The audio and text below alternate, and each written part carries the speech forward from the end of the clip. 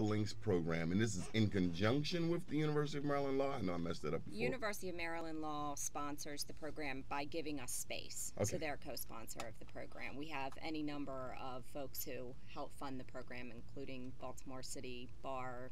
And it's a Baltimore City paid Foundation. experience? It's a paid program. So Baltimore City students? You got it. Yeah, it's a competitive selection process for juniors and seniors here in Baltimore who attend public schools.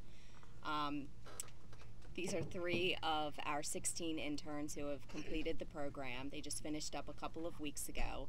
Part of what we do is provide professional attire so that the interns can begin work. I get a suit.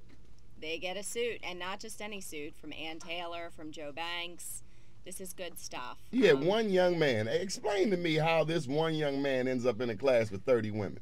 I'd like to know. I kept asking him for an answer to that. You know, back in the day when this program started running, we had more boys than we did girls, and now it's just the opposite.